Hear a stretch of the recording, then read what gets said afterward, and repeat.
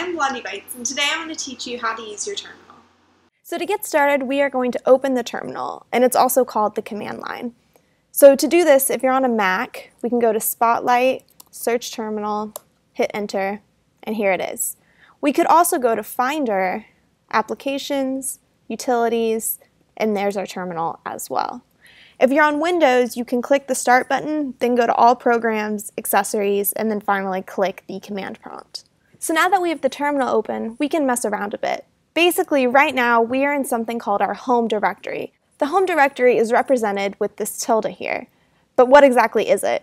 Well, if we go into Finder and find our user profile, which can be found if you go to Users and then click whichever one you are, this folder or directory, which is just a fancy term for folder, is your home. And notice I can navigate through these different directories or folders by just clicking them and then the back button. But you can actually do this from the terminal. When you do things from the terminal, you use commands. And so to navigate our folders from the terminal, we can do something called change directory, or CD, which is a command for changing directories. So if we do CD and say we want to go into, I don't know, desktop. So we do CD desktop. And notice it's right here. Now to go back to our home directory, we can do CD ... and that'll bring us back to our previous directory.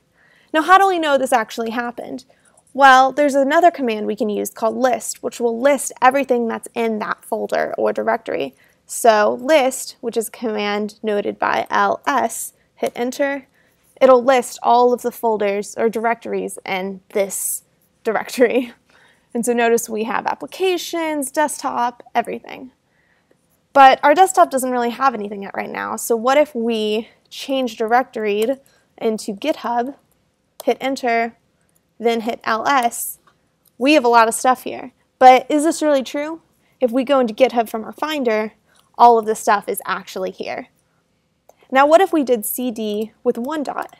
Well, it would just bring us back to our current directory, because our current directory is noted with a dot, and our previous directory is noted with the dot. Now let's say I want to go into one of these directories. These directories kind of have long names, and usually we don't want to type it all out. So say I want to go into Android development. If I CD and just start typing out Android, and then I hit the tab, we have tab completion. Then we hit enter, and we're in that directory. Tab completion is great for when you want really long names for your folders, but don't want to type them out. Now let's CD ... That'll bring us back to GitHub. And now we want to go back to our home directory, but instead of doing CD ... again, we can just do shift !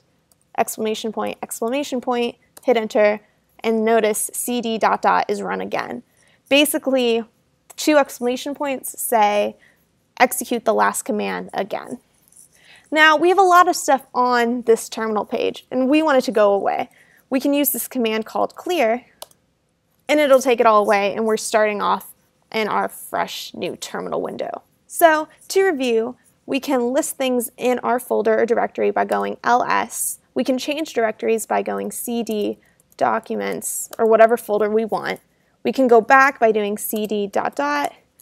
We can stay in the same by doing CD .